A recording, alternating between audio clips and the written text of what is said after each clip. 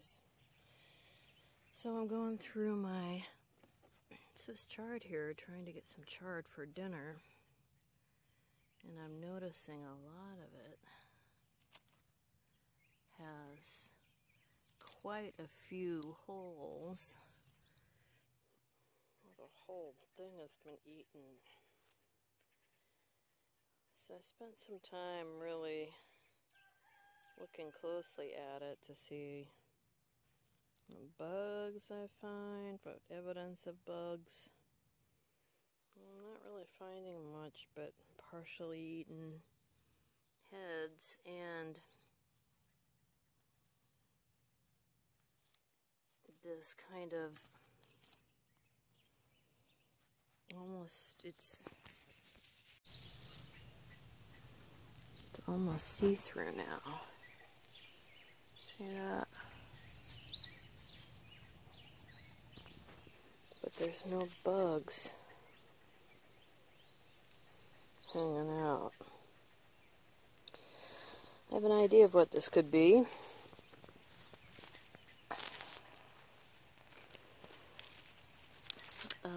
But I'm going to do some more checking. So let's go over to the asparagus beds and go look over there because I have something similar going on. Hi you guys. So I'm out here cleaning up my asparagus beds. I'm really cutting back the daffodils that came up, this green stuff. If it's new green stuff, you should really, I mean if the bulbs are new, tie this back so the whole top can die off. But I'm just trimming them off right now just because I've got so much going on in this bed. I don't want to have to try to fight through all this to figure out, oh, you know, there's a spear and there's a spear. But what I want to show you is I'm coming across some of these spears that aren't right. And I think I know what's going on, but I'm going to show you what I'm seeing and we can go through this together. So here's an asparagus spear. This is what it looks like when it comes out of the ground. Top's a little purpley. It's a nice dark green. Sometimes it gets a little purple down there, and then under the ground it's going to be a little white. But then I go over to this area, the crown, which is the root system where the asparagus comes out of. You can see a healthy one back here with the purple on top. You can see this little one. It's kind of curling at a curve. That's okay. You know, sometimes things get hit and they curve. Just cut that off or pull that off. But you can see the top. Actually, let me put that here or somewhere where we can really see it. The top isn't all together. It's like little bites have been taken out of it, or something has happened to it, so it's not quite, it's not normal, right? It's not like that beautiful one. So then I start looking around at other items, and I see, you know, I've got these nice stalks. Well, that's been cut. That's got a flat top on it. So probably there was a flower here. I cut it and I took it in the house. But then I see this, which is a piece that's been damaged somehow. This long piece taken out of it. And then the top is just dyed back. So something's eating that too. So the first thing we start to do, right, is to look for bugs. So pull out my magnifiers, I look around, so I know something's eating or biting my greens. Something's eating and biting my asparagus, but leaving some of them alone. And it's something that obviously likes being intermixed in between leaves and such. And so now I've got my eyes on, right? My bug-looking eyes. And I start looking at other things, and I'm noticing a lot of that same halfway eaten damage on things. So I'm pretty sure I know what it is. Here's another good piece we can look at, where you can see part of this is being eaten, part of it's not. So like these little stripes that have been eaten off, ends of the piece have just kind of been nibbled on.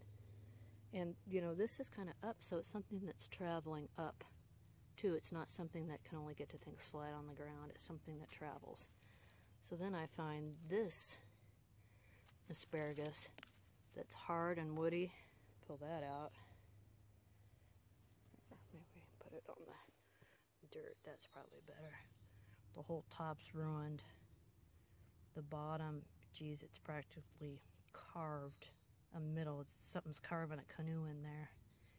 And this is a pretty new, it should be a young asparagus, but can you hear that? That should bend. It's a young asparagus, it shouldn't snap like that. So this has been slowly killed while it's been in this bed. So that tells me I've got something going on here. So I need to spend some time looking in here. But I think I know what it is. And that means we're going to have to do some recon tonight. So let's come back tonight and see what we find in the bed. So stay tuned. Next time you see me, it shall be night. Hi you guys. So we're out doing our recon. See what I see?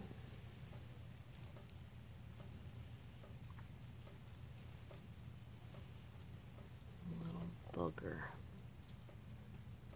Out for a midnight snack on my plants.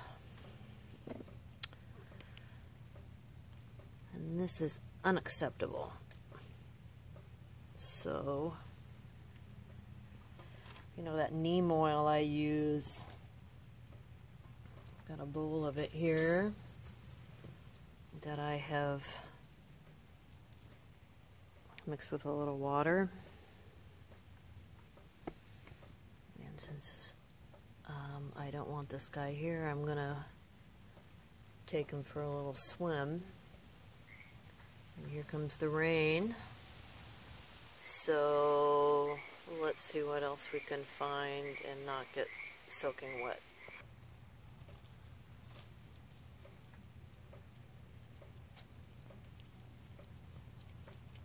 Alright, so if this isn't your thing, I know that they're nice and they're lovely, but they're eating my food, so gotta go. Quick, painless, I hope. Those suckers feel pain. So actually I thought it was slugs in the stock tanks over here. So I'm going to continue to look around, and we'll come back to you when we find something else. Hey guys, so we're back. Look at this, there's like 3 slugs on this. Going around for some more. Oh, this is just in this area. Another slug, can you see that? Right there. Oh. So gotta get that one, and then there's one right here. And then there's another one right there. And another one behind it.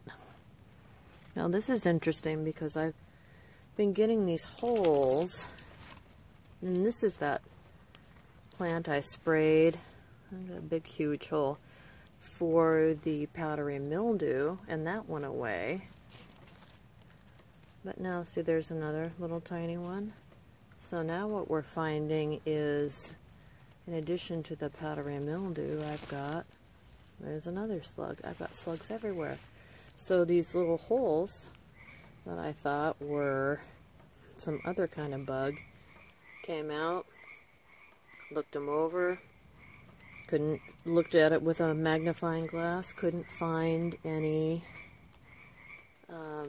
aphids or gnats or squash or anything. So Now it turns out it's the frickin' slugs. And you can see they take that nice branch and then they get down and then they just kill that whole leaf. So, anyway, it's a good lesson to learn. There's a bunch more up here. So, how do you get rid of these? You can buy slug bait. There's only a few of them that are organic. So I'm going to try just the handheld technique. And more there. They're everywhere, guys. There. Here, I'll back that off so you can see. Big long one up there. So we're going to, a few more down there, go through this bush real quick, right there, and get rid of these SOBs. And then we'll come out in the next few nights, and the night after that, and the night after that, and see if we've made any kind of a dent. At least these big holes should start disappearing. So what I'll do is I'll get rid of all these slugs, and then I'll trim up these holes. Look, even more down there. Or trim off these leaves with holes, and then we'll just keep an eye and see if they come back. I mean, if more holes start appearing, oh my gosh, look at over there. Then that means we got some more slugs. All right, you guys, so this is how far away these containers were from each other. It's just right across the concrete here. So that's what we gotta do. Anyway, it's always good to go out and look at your garden at night. You never know what you're gonna find. Maybe a wild dog. Rawr, rawr, rawr, rawr, rawr, rawr. Hi, Sarah. Hi, Sarah. Gonna help me get some slugs? No? Okay, you can go back to bed. See you guys later.